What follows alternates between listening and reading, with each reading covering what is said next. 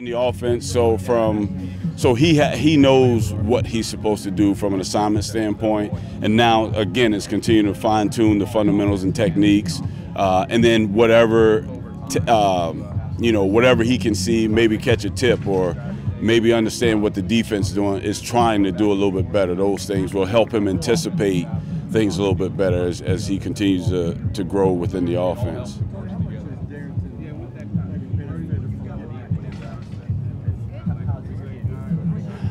As we know, repetition is the mother of all learning, right? So he's benefiting greatly from getting a lot of these reps and getting to play with that first group of offensive linemen and kind of starting to develop some of that continuity with them and understand how they see things and how they block things, and being able to communicate with the centers and the protection part of it. So it's been really, really good. And then going back to the way the offseason went last year with all the COVID stuff, where he missed all those reps as a rookie.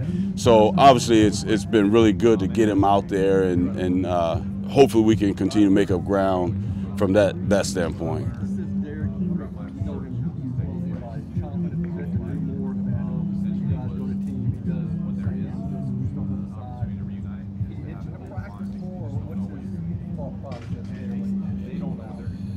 Obviously, he's a competitor, so he wants to do more. But we have a plan, and we're executing the plan with him.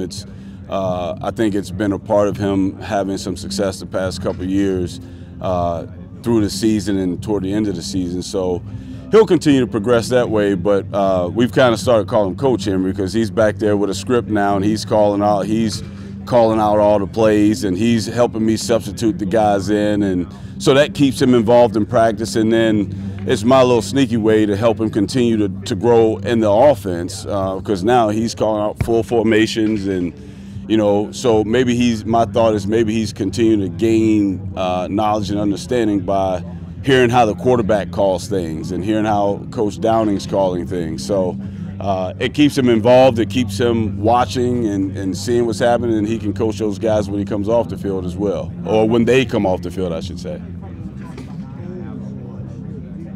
Allow for envisioning the possibilities with him? Sure, it's about the team first, and Derek is absolutely a team guy, and he puts the team before himself, but obviously there's a little bit of individual investment with everybody out here, so we have not talked about goals other than team goals, and then being the best teammate and the best player that you possibly could be at all times, and that's what he's focused on.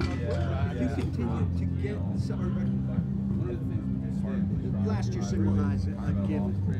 Do you think it's less of a given with Julio Jones on this team and AJ Brown? Are you curious to see?